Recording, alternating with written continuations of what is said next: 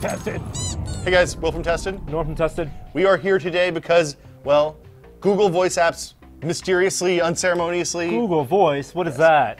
Well, Google Voice is a service in which Google provides you with a phone number that will then, when people call it, it makes all of your other I have a phone number ring. already. Well, you can use this as a number that is a pointer to other numbers. I don't get it. You can explain more.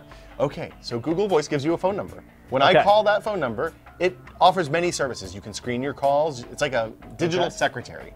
You can screen your calls. It can make all of your phone numbers ring at once, your home number, your cell number. So a second phone number that I can use for work. Work. For anything that, for people I don't casual want encounters. to call my personal phone number, but it still goes to my phone. Still goes to your phone. How does that work?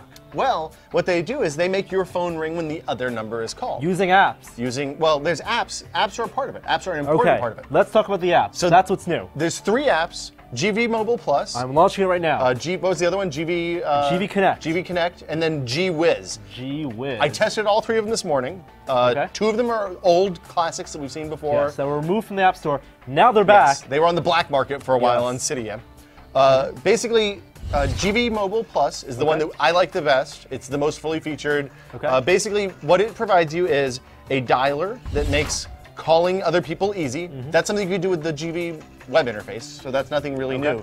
So here's how it works. I log on to GV Mobile Plus. Yes. I enter my Google account. Yes. And I have a Google phone number, and which is already tied to my mobile phone number. Yes. So in GV Mobile Plus, I will make a phone call using my contacts list because it's tied to my phone. It's all attached. And for example, I will call you. Hi. And it will dial, but it won't actually dial you. What will happen is have over Wi-Fi tell Google to call me using my Google Voice number. Oh, here it goes. And then it's calling you. I will answer it. And now it's going to connect to me.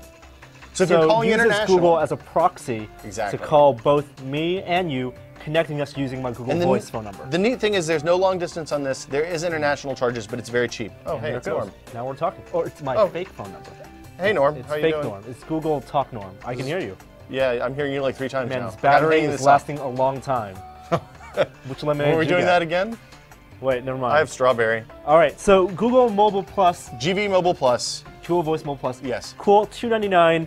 It's the best of the 3. GV Connect also works. I think that's a little cheaper. It's pretty good. $1.99. I think they were both $2.99. Okay, well, they're both pretty good. I mean, yeah, those are both okay. Don't get that one.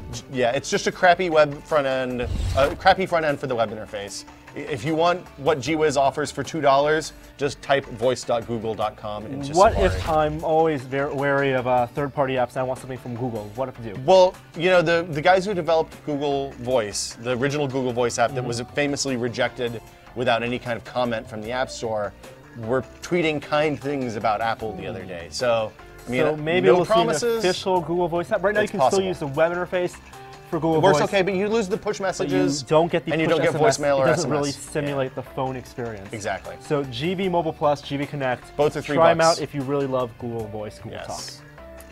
See ya. Bye.